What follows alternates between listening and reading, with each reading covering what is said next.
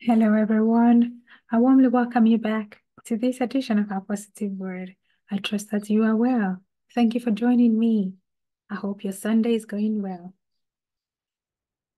In a world where everyone seems to have too much to say, I pass by this moment to let you know that you can control your mouth. In able to control your mouth, you will be able to stand out among people who get into sticky situations due to their flippant tongues. Although there is that saying which says silence means consent, I am yet to see anybody who got into real trouble by not saying anything.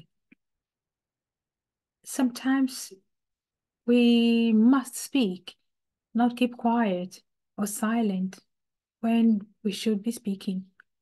But I'm just passing by today to remind us to control our mouths. There is a reason why it is written in James chapter 3, verse 2. We all make mistakes.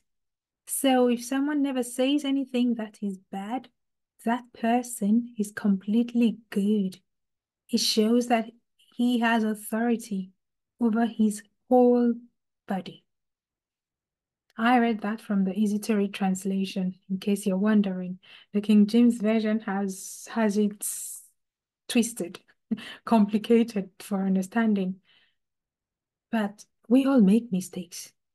But when we're able to never say things bad, that makes us good people, completely good people. You have authority. You are in control of everything, your body. My friend, do you know how to control your mouth? Are you able to pause, to hold on without rushing to speak? We're also told in Psalms 39, verse 1. I said, I will be careful what I do, so that I do not sin. I will also be careful what I say. When people are listening, I will not open my mouth. We have to speak. We can't just stay silent. However, we have to make the conscious effort to control our mouths. That commitment to watch what we say is very important.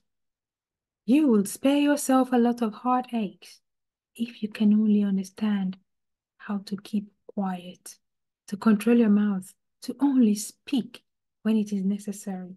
I have not mastered the art of doing that. I am still learning because sometimes we just want to run in there, and I am also human and I do that. But I'm praying God to give me the patience to be quiet. Like we're told in Psalm 13, verse 3, he that keeps his mouth keeps his life, but he that opens wide his lips shall have destruction. That's the King James. Let me read you the easy to read. Someone who thinks before he speaks will keep his life, but someone who talks too much will destroy himself. That's very self-explanatory. Talk too much, destroy yourself.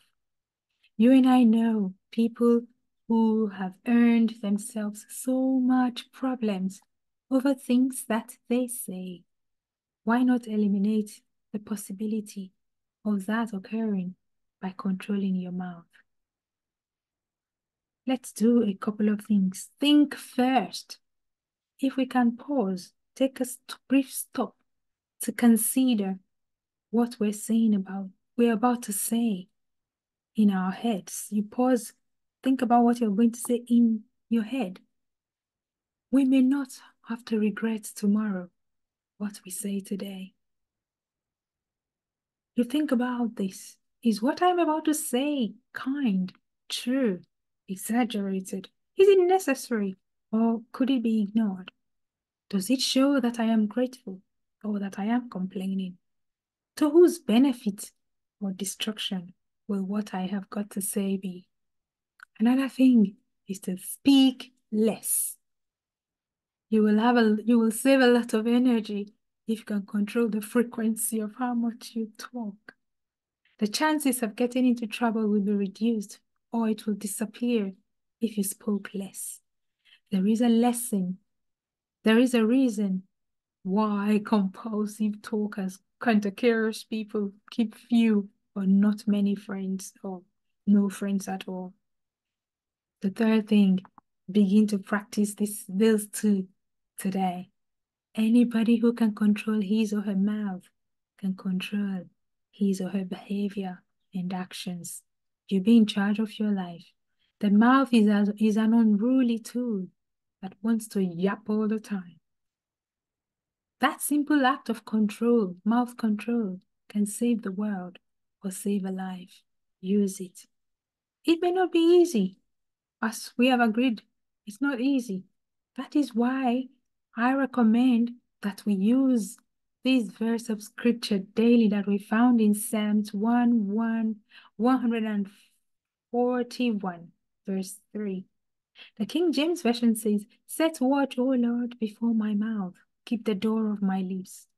The Easy to Read translation says, "Keep my mouth safe so that I do not speak bad things." It is not easy.